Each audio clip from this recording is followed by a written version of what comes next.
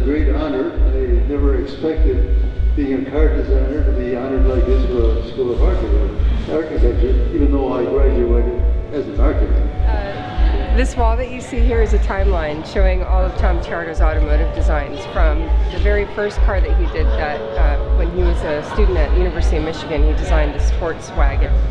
He graduated with an architecture degree, but that got him into the automotive industry, working as an automotive designer instead. So he moved to Torino after that, and then since his whole career took off. So there are 69 car profiles on the wall.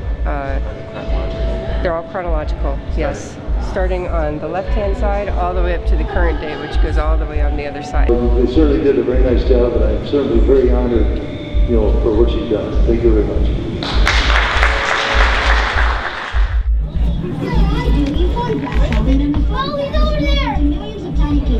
DLectricity is a nighttime art event hosted in Midtown Detroit. It features electronic and visual art throughout the city. The space shrinks as it comes towards the center, so it distorts scale in a playful way, and then we have scale distorting elements like the small door inside, and then these enormous procession arches.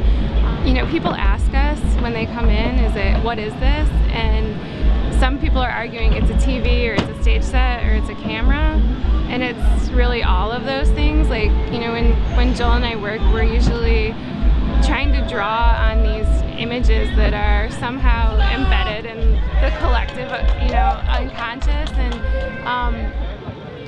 Mike TV is all of that.